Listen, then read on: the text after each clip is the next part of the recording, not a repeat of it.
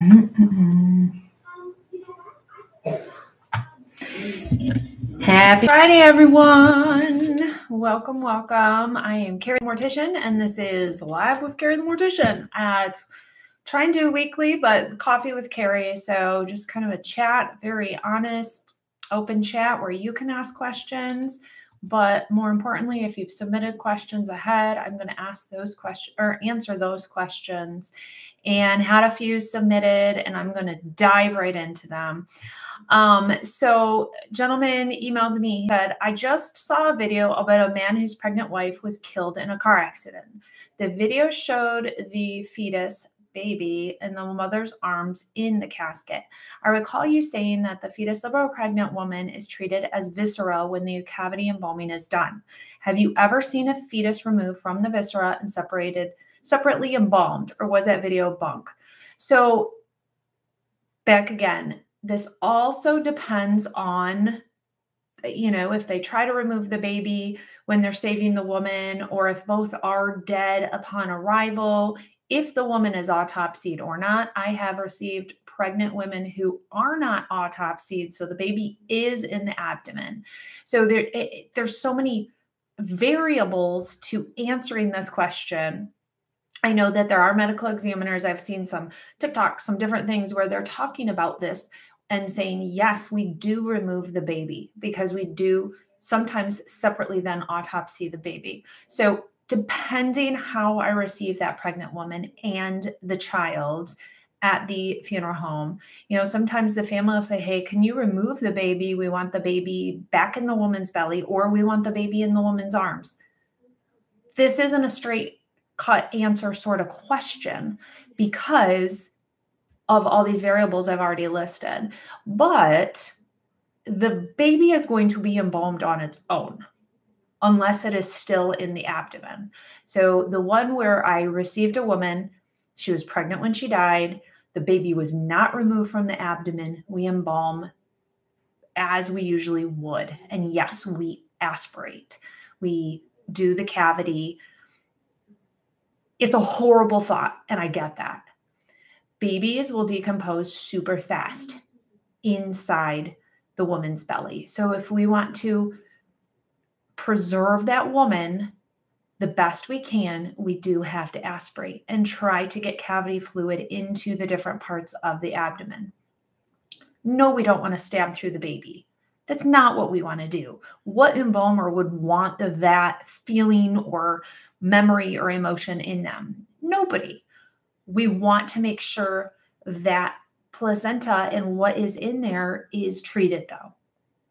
It's a very thin line to walk of making sure we treat it without trying to damage the baby. But some embalmers will just do what they need to do. If the baby is out, we will embalm that baby separately, or fetus as you're referring. But once a baby's out, it's no longer a fetus. It's really a baby at that point. So I wish that answer was more solid for you. Unfortunately, it's not because of the variables. So it depends how we receive the woman, how we receive the baby, and then we will embalm accordingly.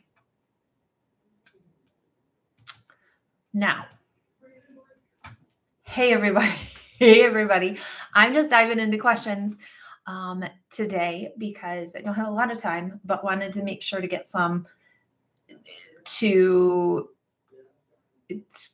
some of these.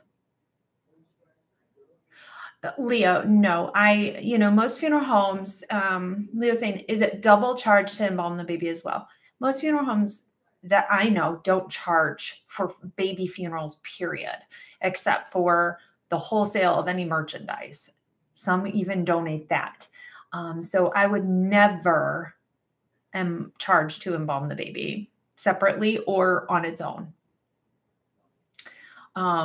But yes, very hard situation. And it doesn't happen that often. You do hear about it in the news when it does happen, if it's a car accident or a murder or something like that. So a lot of statistically, I know I've read articles and statistics about this, that a lot of pregnant deaths are due to domestic violence, murder, that type of scenario. that is more customary or more common than most other forms of death when you're pregnant, which is horrible. Yes, we use the trocar on a pregnant woman. Thank you, Shani. All right. Other two questions that they had asked. Is a properly embalmed body stiff? I've heard you refer to the embalming fluids firming up the tissue, but should it be stiff? So it depends on the embalmer, honestly, and the fluid. So glutaraldehyde-based fluids, the body is not as firm right away, especially. Formaldehyde fluids firm up the tissue, and that's as you're going along. So if you want to know if you get distribution to both sides of the face equally, you can kind of do this to the nose of the person, and you can feel if they're firming. Each side are firming evenly. On the hand, if you do like this and the tissue stays up, then you're getting the chemicals in there. So there's different things you can do to kind of check, kind of do the cheek check. And if the cheek stays up a little bit and then slowly comes down, it's the chemicals are distributing out into the tissue. And that's what we want. Some people do not embalm as firmly as others. Sometimes we'll say rock them, which means we want them firm and hard because we're going to have to keep them for a while, or we're going to be shipping them somewhere else. And we want to make sure they are well preserved because we don't know how long they're going to be around for before burial. So it just depends on the person and what they use. I wonder how they did the baby of Lacey Peterson. So her and that child were so decomposed at that point that there couldn't have been much left to be able to do much with. I am going to guess. Huge assumption, huge guess, but I'm guessing it's a good guess.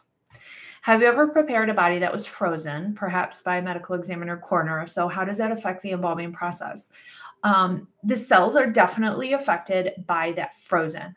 You do not want to embalm while the person is still frozen or even at that low of a temperature. So you need to bring the temperature of the body closer to room temperature. So they need to set out for a while, which is a slippery slope because as that body comes back up to temperature, they're going to go into decomposition fairly quickly, almost catching up to where they should be.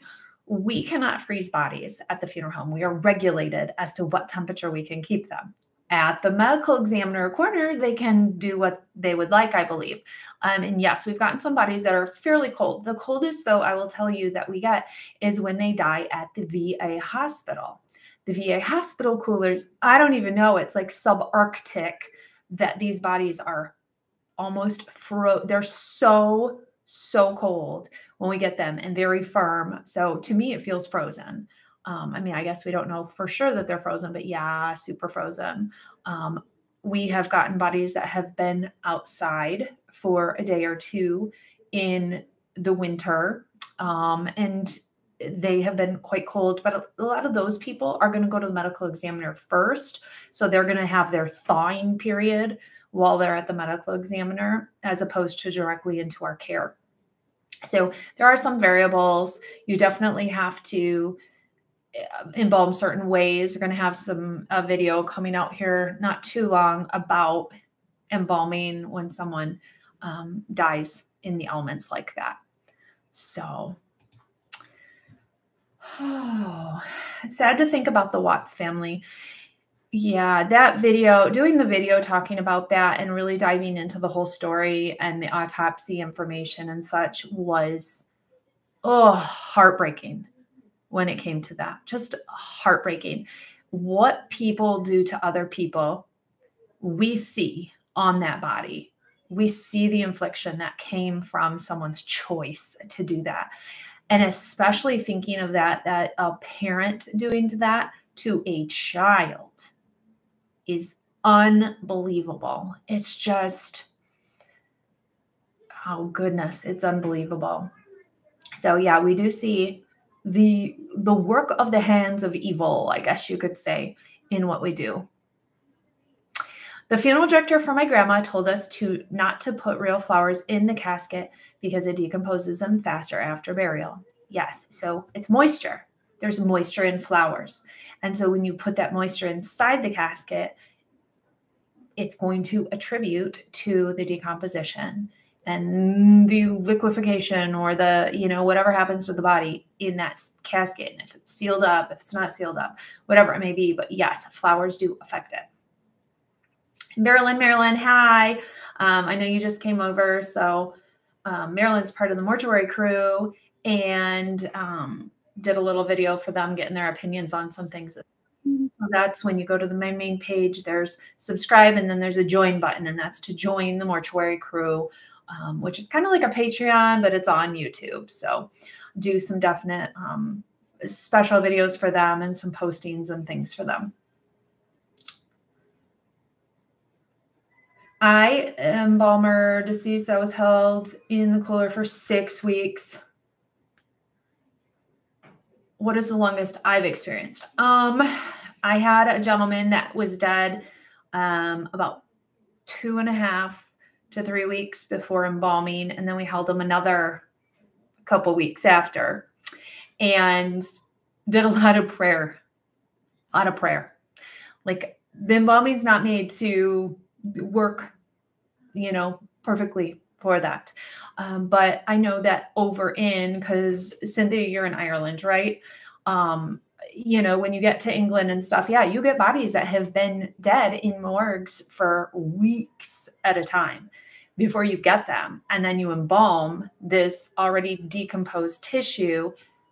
You're only going to get dispersion within the body to a certain degree.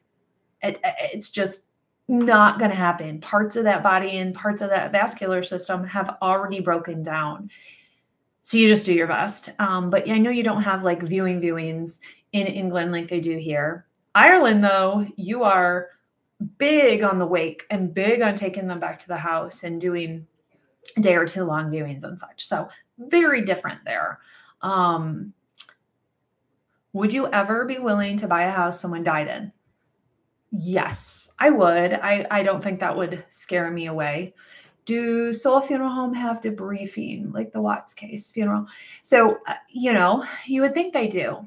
It's one thing during one of my continuing eds that I talk about that funeral homes really need to do debriefings with their staff after every funeral, whether it's a huge one like the Watts family or something, or whether it's just, 99-year-old Grace who died and it was a straightforward funeral. It's good for the staff to come together, understand what happened during the service, what went well, what they could do better, give shout outs to your staff members during that time, allow sharing of, thoughts, emotions and such, and create just a support level for your staff, regardless of which service. I mean, every funeral is special for that family. Every funeral has emotion. Every funeral is based on a loss, a death that has completely changed the structure of a family. So it's good for staff to come together to talk about those things and just, create that support system. The Shakella Robinson, I don't know that one. I'll have to look that one up. The Shakella Robinson case. I'm going to put that in my search bar and save that for a little later to check that out because I am not familiar with that one. I'll have to look it up. How do you get a license for the funeral home? Kind of like any business, you have to apply for a license with the state. They have to come and do inspections. You have a whole list of what you have to have in the funeral home, what you have to have in the prep room, what you have to have on hand, manager in place, your general price lists have to be FTC approved and everything. So it's going through the process just like any business. Yes, Mary, I believe the baby and Lacey were found separate or wrapped up in a blanket together or something. I'll have to go back and reference the autopsy and look at all that stuff. So, all right, got to jump off, but thank you guys for joining. If you missed kind of the big answer about the baby and stuff, go back to the beginning and rewatch this. And it's one of the biggest questions I get along the way is what happens, especially if there's a news story about somebody that's pregnant that dies, what happens to the baby? And yes, baby can be saved if there's enough medical attention there immediately when the woman dies, but the baby is only going to survive for a short period of time in utero in the woman after her death. So they have to get that baby out very quickly to give the baby a chance, if it's far enough along even. So thank you guys. Thank you, Marilyn. Hope you guys have a great weekend. I'm going to be posting a video this weekend called Murder at the Funeral Home. Yay, it's a story I've been wanting to tell you guys. So watch for that. Bye.